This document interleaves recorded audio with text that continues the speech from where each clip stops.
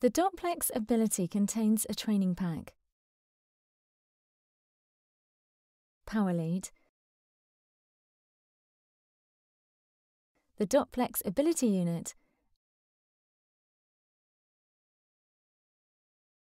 and a separate accessories box. Open the accessories box by lifting the box flap as shown.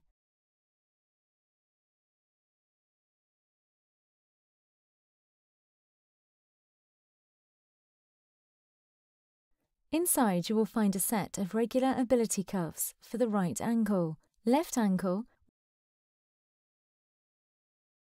right arm and left arm.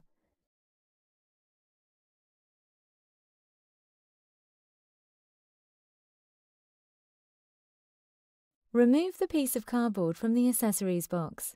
Underneath, you will find the battery compartment Allen key,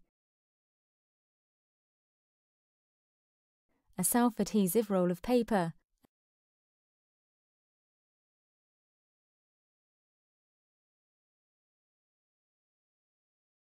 a standard roll of paper,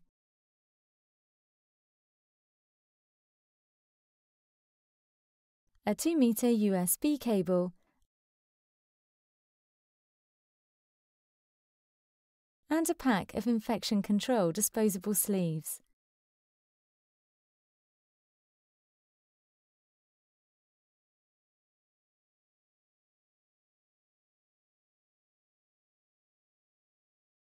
Remove the Dopplex Ability from its packing.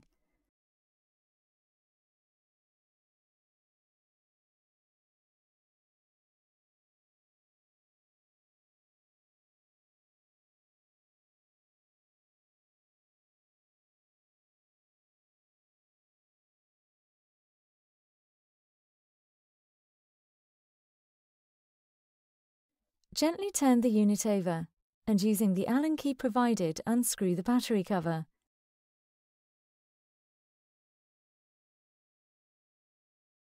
Remove the screw completely.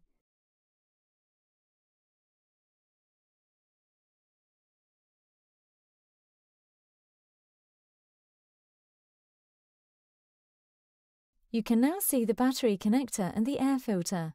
To remove the air filter, gently lift the unit up as shown.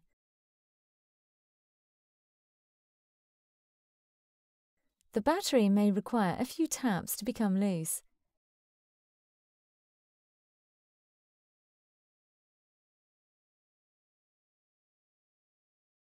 Once loose, you can easily join the battery connector to the one in the unit.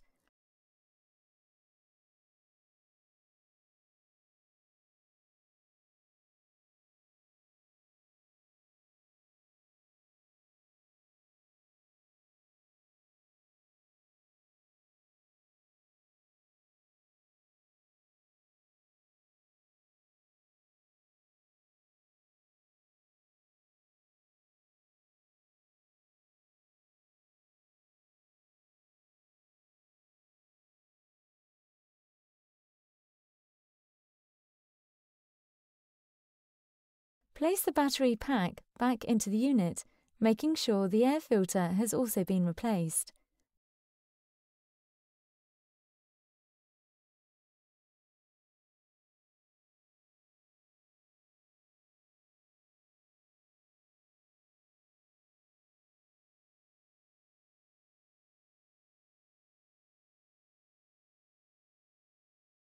Replace the battery cover and fix it into place with a screw.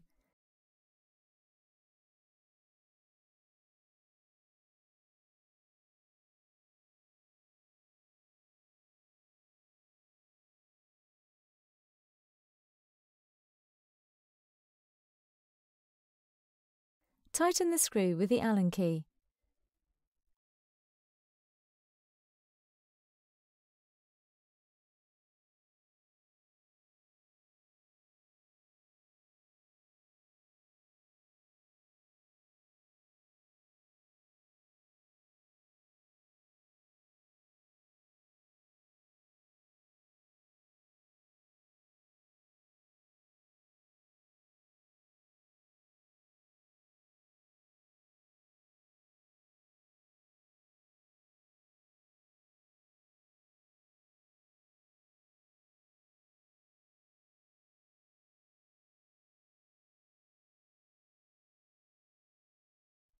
To fit the paper roll, open the printer compartment at the back of the unit. Place the outside of the paper roll against the printer head as shown.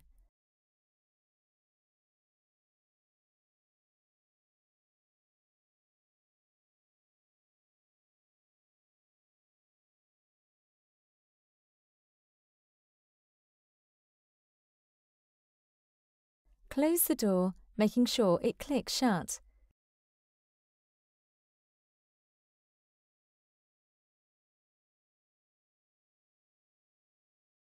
Pulling the paper towards the handle, using the cutting edge to neatly cut the paper.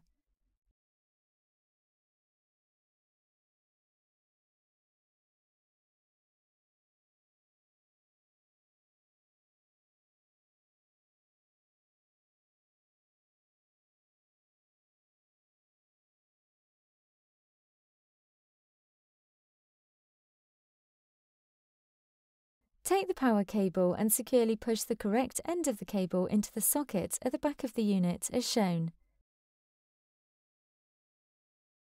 Connect the plug into the wall socket and turn on the power.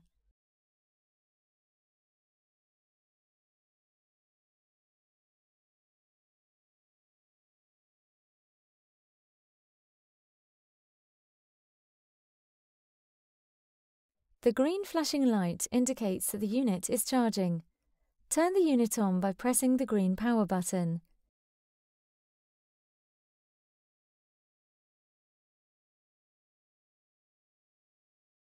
You are prompted to select a language.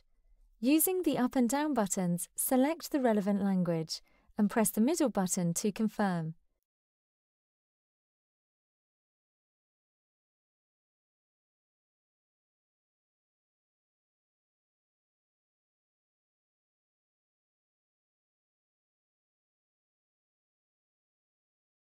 Now you see the battery conditioning mode has automatically started.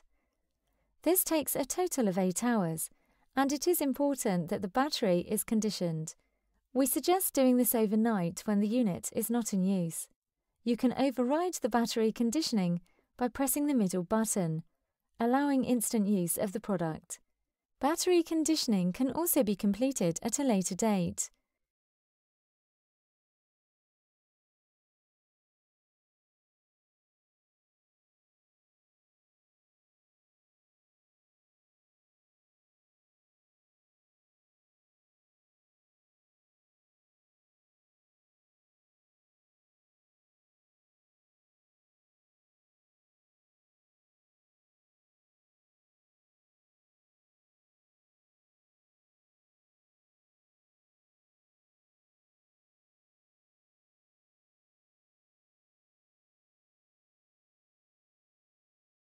The patient should lie on a couch in a supine position, and the 2 chamber cuffs should be attached to each limb.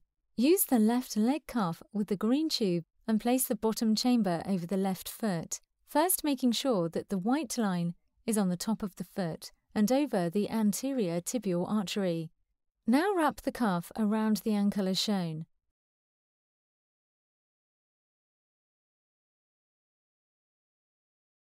Note that the arrow on the white line acts as a range marker for the size of the cuff. Ensure that the correct size cuff is fitted. Now repeat for the right ankle.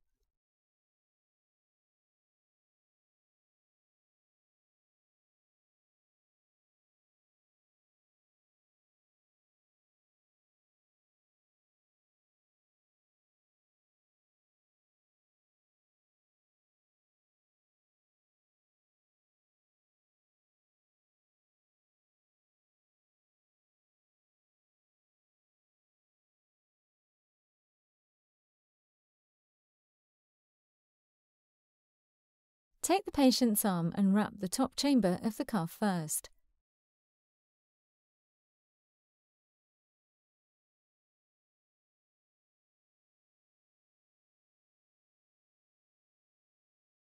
Ensure that the white mark is over the brachial artery and wrap the lower cuff around the forearm. Note that the arrow on the white line acts as a range marker for the size of the cuff. Ensure that the correct size cuff is fitted. Place the patient's arm back down. If the couch is narrow, Then the patient should place their thumbs into their waistband. Make sure the tube is not kinked and is resting on top of the arms. Now repeat for the right arm. It is important that both arm systolic pressures are measured, as this is required in all national and international guidelines. If only one pressure is measured, this could lead to a misdiagnosis of PAD and a potential adverse incident if a patient has compression therapy when contraindicated.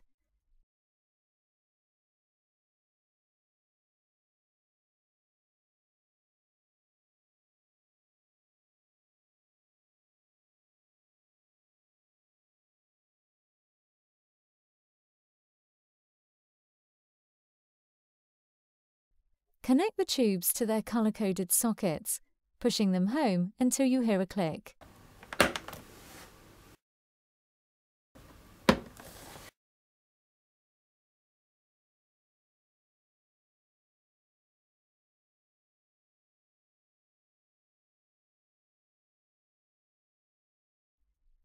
Start the test by pressing the middle button. An animation will appear showing the correct cuff placement. If correct, press the middle button again. The test will take 3 minutes. During the test, make sure the patient relaxes, closes their eyes and does not move. Explain that the arm cuffs will go tight and then the ankle cuffs will go tight.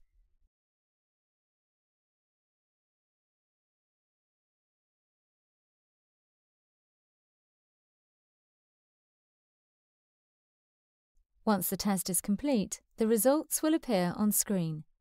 Press the left button to display the PVR waveform.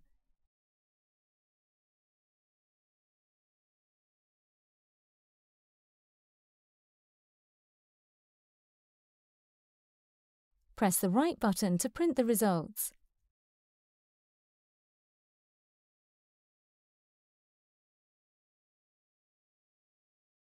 Pull the paper towards the handle for a clean cut.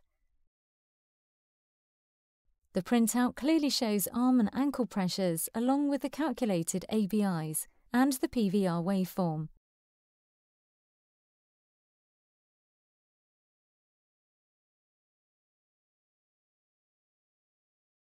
On the home screen, press the button on the left-hand side.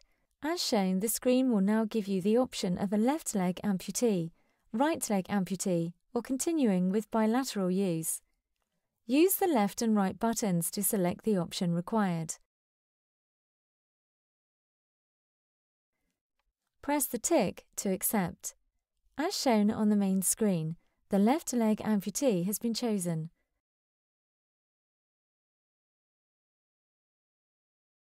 To change back, press the left-hand button and select the bilateral mode.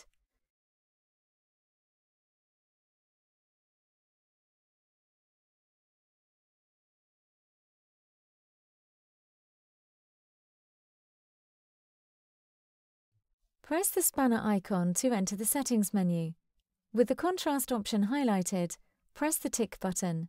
Using the left and right buttons, you can change the contrast of the display.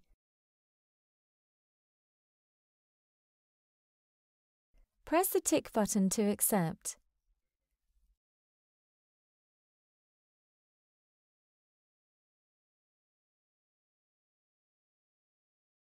Select time and date from the settings menu. You can select either a 12 or 24-hour format. The hours and minutes can be changed by using the left and right buttons.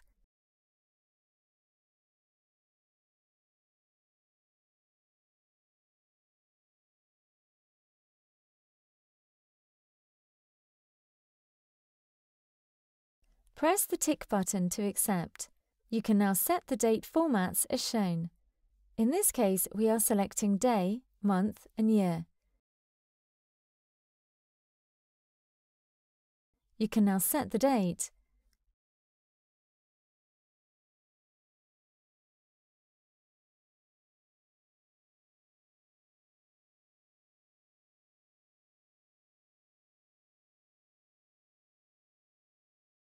Press tick to exit.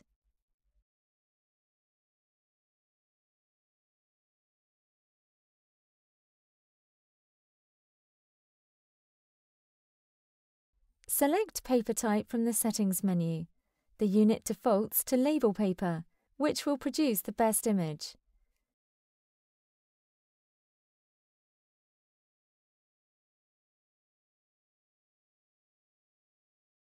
Select Audio Volume from the Settings menu. Use the left and right buttons to increase, decrease, or turn the audio off. Press the tick to accept.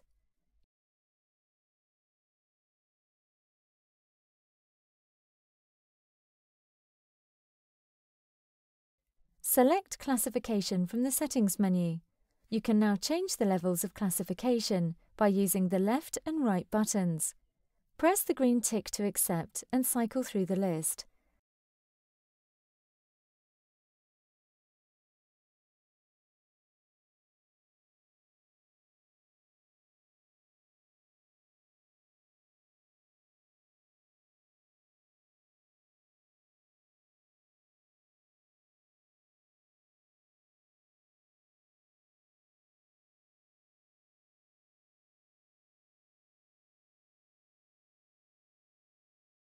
Always set these levels according to the local protocols.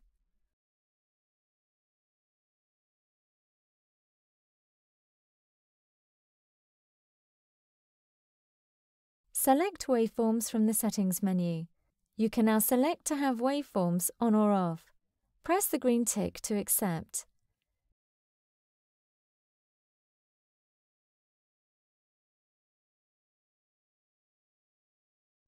Select Battery Conditioner from the Settings menu.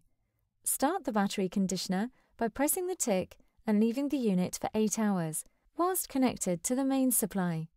We recommend conditioning the battery before first use.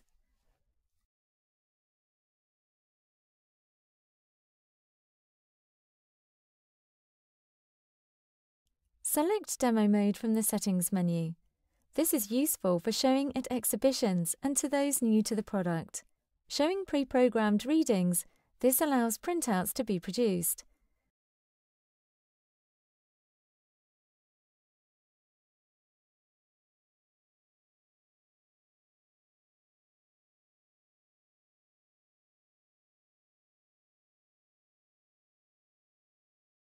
The unit will stay in demo mode until it is turned off.